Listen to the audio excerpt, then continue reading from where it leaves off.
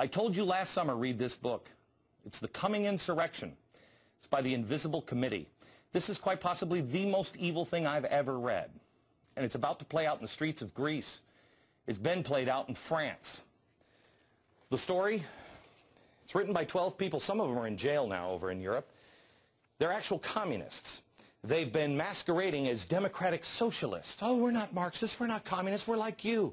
And they got into bed with their politicians, their version of Nancy Pelosi, and they were backing those people.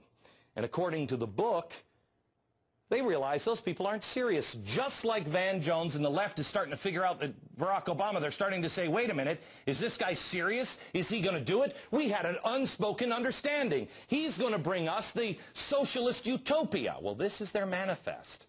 And the message is, everyone in government has been lying to you. And that's why they call for the coming insurrection. This is evil stuff. These are the things that will free the worker. In it, one chapter on how to destroy the family. On Friday, I'm going to spend a full hour on Europe, because everything that's happening over there is going to play out over here if we're not careful. You have to know the truth of the coming insurrection.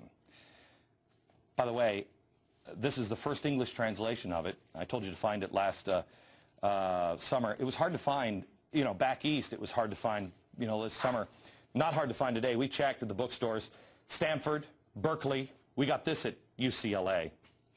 I think Meghan McCain said it best when she the other day said she was I'm like a progressive Republican. And then she followed and she said this.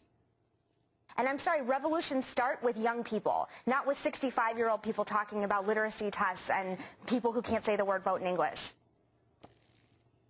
Like, she's right, like revolutions start with like young people, like I think, like Lenin used to call them like useful idiots.